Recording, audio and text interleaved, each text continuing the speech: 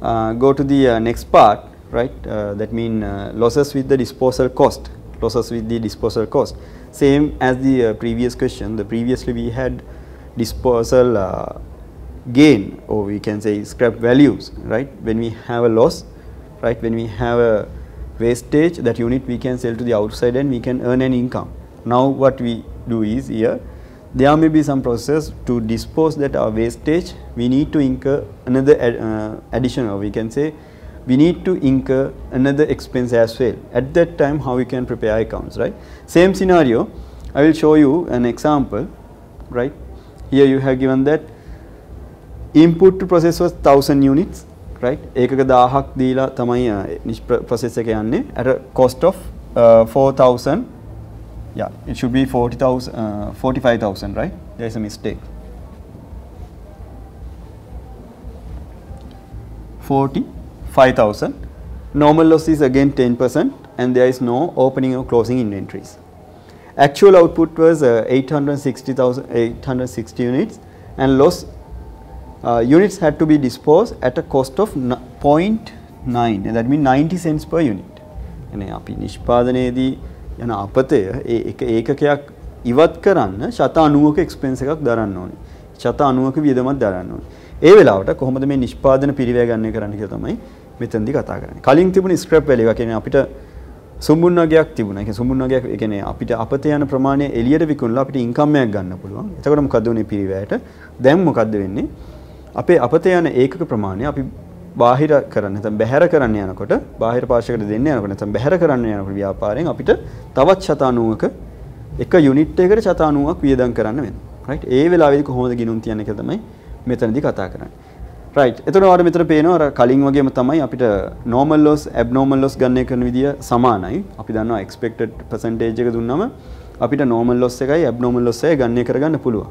හැබැයි when it comes to cost per unit, when you are going to calculate cost per unit, right? Previously when we have income, what we did was here we adjusted that amount to the material cost. Now what will happen? We need to adjust that disposal cost to the material cost. But previously you deducted it from the material cost. Now you are going to add that cost to the material cost, right? The method of the material cost here, yes, 45,000. Here you can see that you have added the disposal cost to the material cost. Then same as the previous, you can deduct, you can divide it from the expected outcome. අපි ව්‍යාපාරේ නැත්නම් නිෂ්පාදනයේ process එකේ expected outcome එකෙන් බෙදනවා මොකද්ද? material cost plus ඒ wastage ඉවත් කරන්න යන cost එක එකතු කරලා, right? Then you can calculate the cost per unit. With that again you can prepare the process account, right? I will show you how they have done this thing, right? Okay. Here cost of input they have mentioned units 1000, the amount is 45,000, right? There is a mistake, this should be 45,000.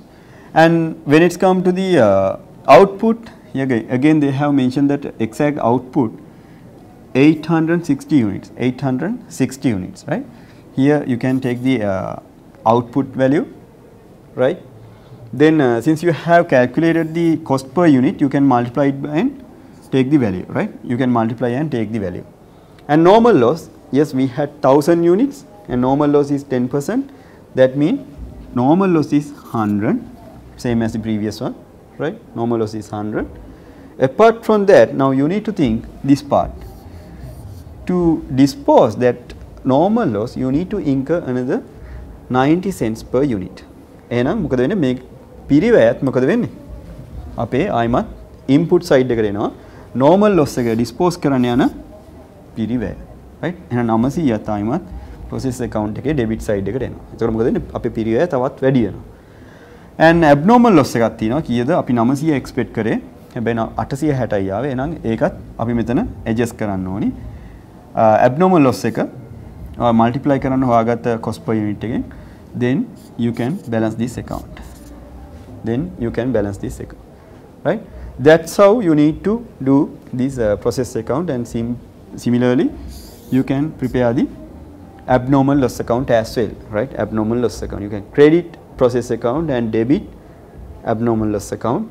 And again disposal cost, again you need to take here, right? You can debit abnormal loss account, this one, and total amount you can consider as a statement of profit and loss. You can total amount you can charge to the profit and loss, right? Abnormal loss.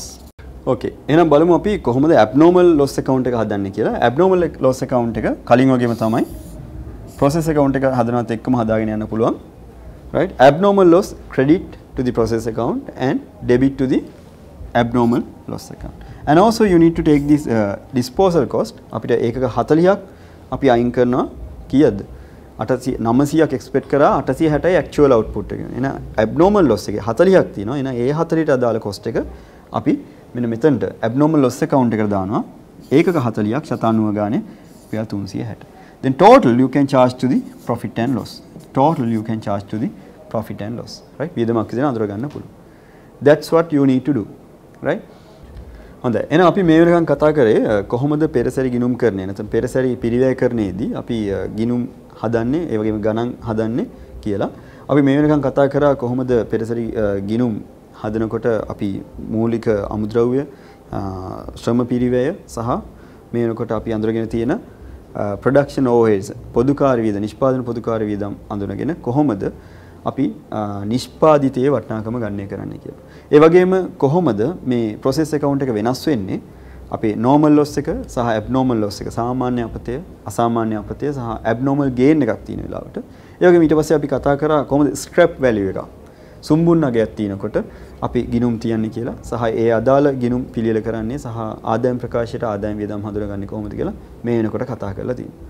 අන්තිමටම අපි කතා කරේ කොහොමද මේ පෙරසැරි ගිණුම් හදනකොට අපි ගාව තියෙන scraps නැත්නම් අපි ගාව තියෙන මේ loss වෙච්ච units අපි dispose කරනකොට ඉවත් කරනකොට දරන පිරිවැය කොහොමද මේ ගිණුම් තුල ගලපන්නේ කියලා.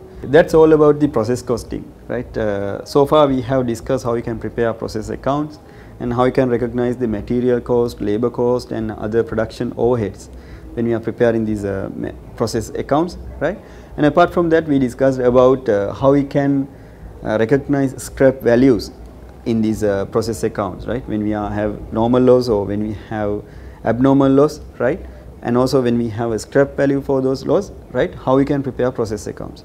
And also we discussed about when we have a disposal cost, when we are disposing the normal loss and abnormal loss units, right?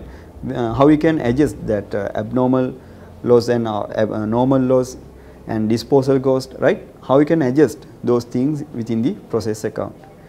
And this is what we expected to do during this session and hope you will get the most of it. And with that we can wind up session. Thank you.